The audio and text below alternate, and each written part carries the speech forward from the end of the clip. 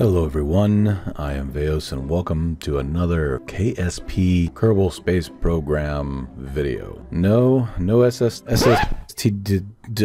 whoa, let's not go there. No SSTO today, but still I think something very interesting, if not really cool. I kind of geeked out over it. I don't know if anyone here has seen the movie Abyss. Came out in the 90s. I'm pretty sure if you were born in that era, you know what I'm talking about. If you're a little younger than that, you may have heard about it, but if you haven't seen it, it's definitely a must-see. But anyway, in stock Kerbal Space Program, it's really hard to go deep sea diving, mostly because there's nothing down there, and the stock ocean is unforgivable. It doesn't act like water at all. However, with the Scatterer mod, the oceans become a lot more realistic. Combine that with the Parallax mod, you now have oceanic vegetation, which makes exploring the bottom of the ocean actually kind of cool. So with this in mind, I wanted to build a submarine. But not just any submarine. I wasn't trying to go for a, Seawolf class nuclear sub. I was going for more of an explorer sub. In the movie The Abyss, they have these little itty bitty submarines. They have a big old window in the front, a flat platform on top, covering a cylindrical shape,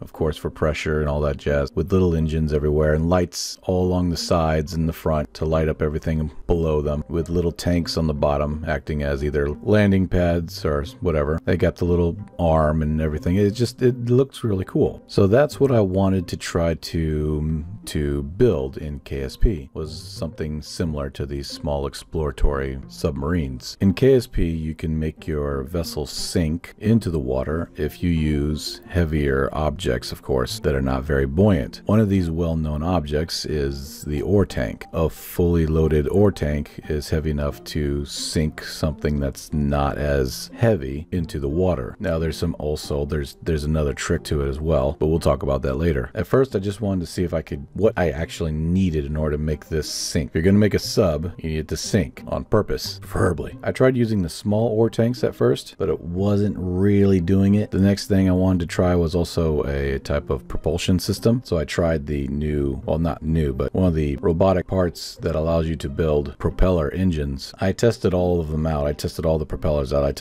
I even went as far as doing the helicopter ones. So I went with the big fat flubby ones that looked like something more akin to a propeller, and it just was not working. It worked great as soon as it caught atmosphere, but as soon as it went into the water, even with Scatterer mod making the oceans more realistic, they wouldn't catch on nothing. Now I kind of predicted this kind of behavior with these parts. They're meant for atmospheric flight, not exactly underwater stuff. However, I do know that ailerons work just fine when it comes to underwater as well as atmosphere. So in old school KSP fashion, I went ahead and put some ailerons on the ship or submarine, and lo and behold, I was getting traction underwater. Now at first it was a little wonky. I had to tune it a little better, but it ultimately worked. Now the other thing that I mentioned that would help you sink is an actual fairing. If you put a fairing in the back of the vessel and then stretch it out to about the same size as the vessel, making sure to offset it first so you can build out the fairing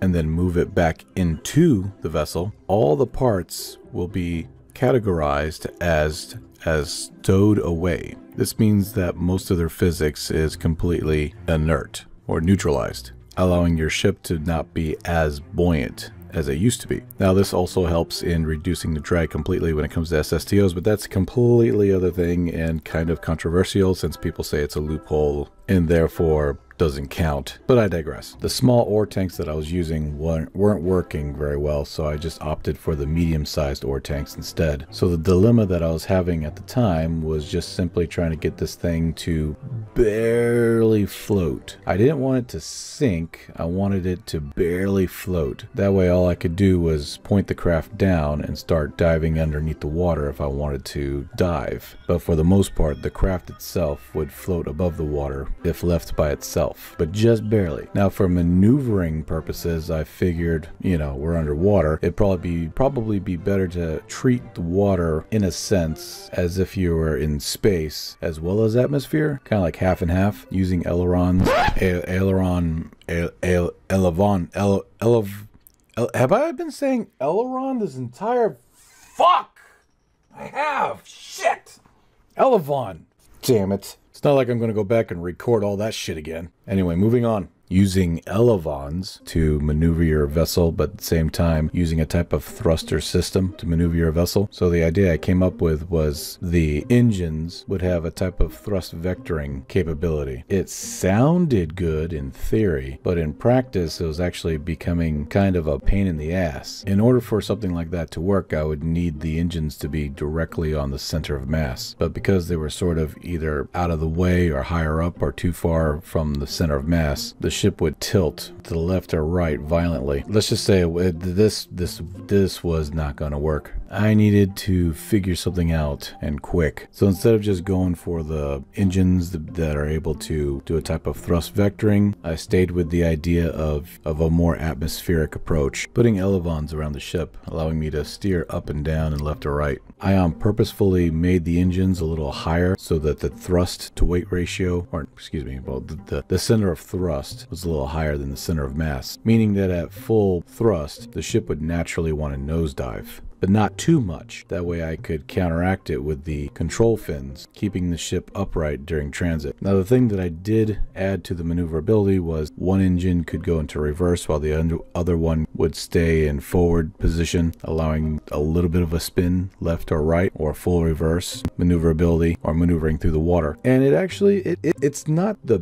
greatest control in the world. This is definitely not something that's gonna do, you know, cartwheels and loop-de-loops anytime soon, but it can get you to where you want to go and position you exactly where you want to be. And that's what I was going for. Not exactly the maneuverability you see in the movie Abyss, but close enough. Now, yes, I could have used a butt ton of reaction wheels in order to get the perfect maneuverability, but I wasn't going for that. That seems very cheaty to me. I wanted to be able to control the craft using physics alone and not some sort of magical movement device. RCS thrusters sounded cool at the time, but I was like, really? It's not exactly something you'd see on a submarine. Not to mention that I've seen people use jet engines before, which I guess you could because this is a game, of course. But submarines typically use propellers, so I stayed with that. So now that I had the weight right and I had the maneuvering thrusters just where I wanted them, now it was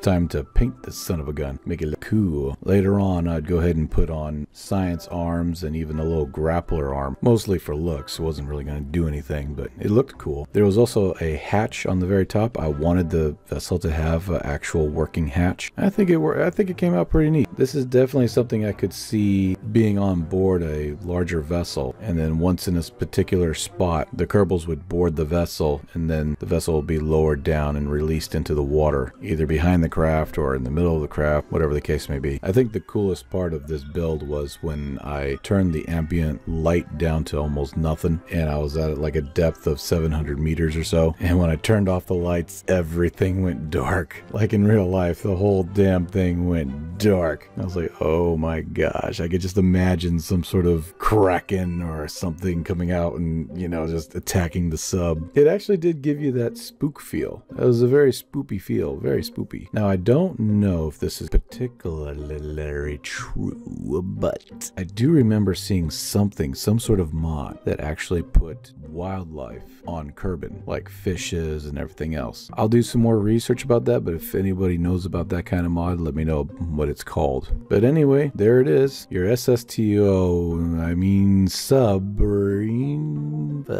your